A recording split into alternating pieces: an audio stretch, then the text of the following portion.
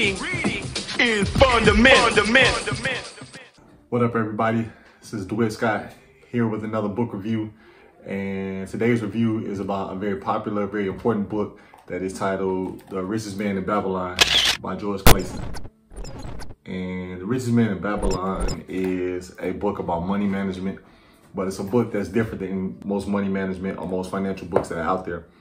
The Richest Man in Babylon is written in Old English sort of literary style, but it is very clear and a very succinct book. And despite the manner in which the language is written, it's still very clear and very easy to digest, right? So essentially, The Richest Man in Babylon is about managing money, growing money, saving money, and understanding what actual assets will make your life and your family's life a lot better. And the book is broken down into sort of 7 core principles, right? The first being what is titled Start Thy Purse to Fatten, essentially, which is saving money. And as the author suggests that people should save money, roughly around 10% of their money, but it's always important to make sure that you pay yourself first. So when you get your income, you always take out a portion that you keep it, that you're gonna say, I'm not spending this is for saving. Everything else I may spend, but this here it's a religious act. Like, I'm not doing this, I'm not touching this, right? From there, it goes on to number 2, which is control your expenditures, or essentially control your expenses, right? That the idea that even if you do have money coming in, no matter how much money is coming in, you have to be guarded about how much money is going out.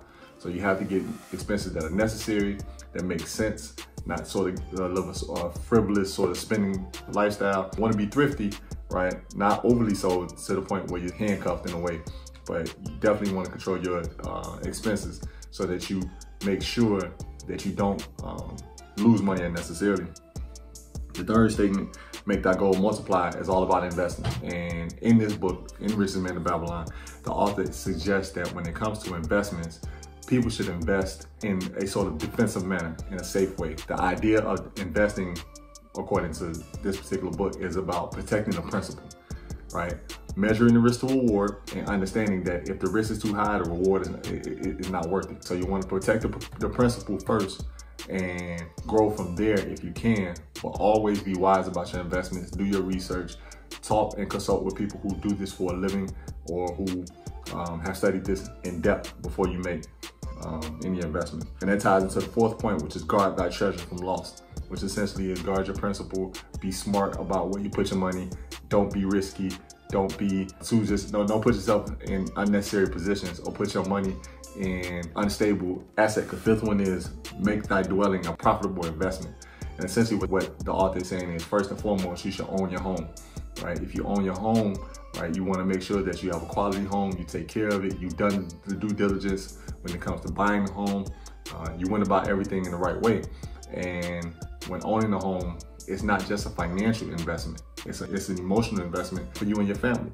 You want a stable place for you and your family. If you have a family, you're raising children, you have a spouse, whatever it may be, significant other, you want somewhere that you can call your own, that's safe, that's clean, that is peaceful. And that's a very important point in the book. Followed by number 6, which is ensure future income. That section is about making sure that you have set yourself up to the point where you can have a sustainable income after retirement or in your elderly age, and having some sort of provisions in place so that your family can have money after you have passed away.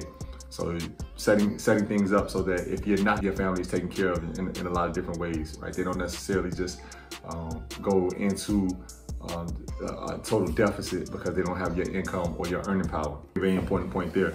And then the last point of the book is increase the ability to earn.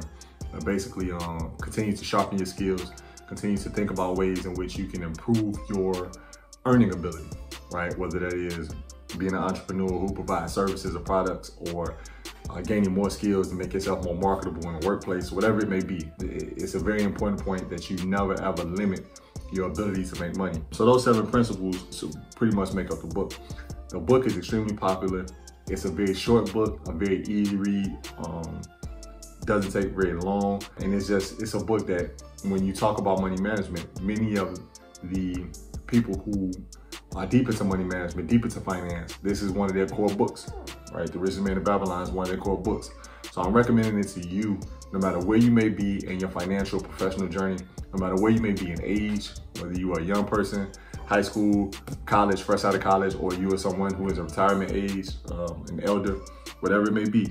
The Richest Man in Babylon is an absolute gem. It is a cornerstone of any finance library, so I'm recommending it to you. I love it. I read it years ago, 15 plus years ago, and it stays by my side. It stays by my side. I keep it in my library. I recommend it to everybody. I bought a couple copies and passed them out to people over the years, so I'm recommending this to you. Right? The Richest Man in Babylon by Clason. Check it out. I guarantee that you will love it. You won't be disappointed. All right? So, Richest Man in Babylon, Clason. Reading is fundamental.